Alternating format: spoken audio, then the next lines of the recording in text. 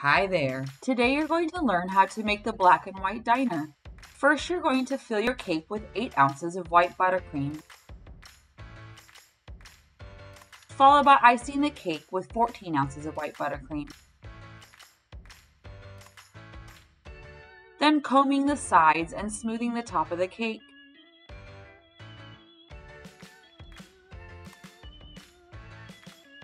Next, drizzle heated truffle around the center and the top edge of the cake like shown. Be careful to not overheat the truffle. Using a small star tip, pipe rosettes around the bottom of the cake using fudge and white buttercream like shown.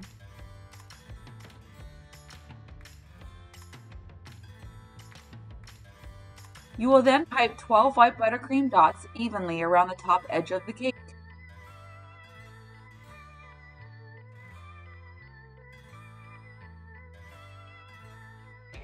To finish your cake, add 2 Mikado sticks and 3 dominoes like shown.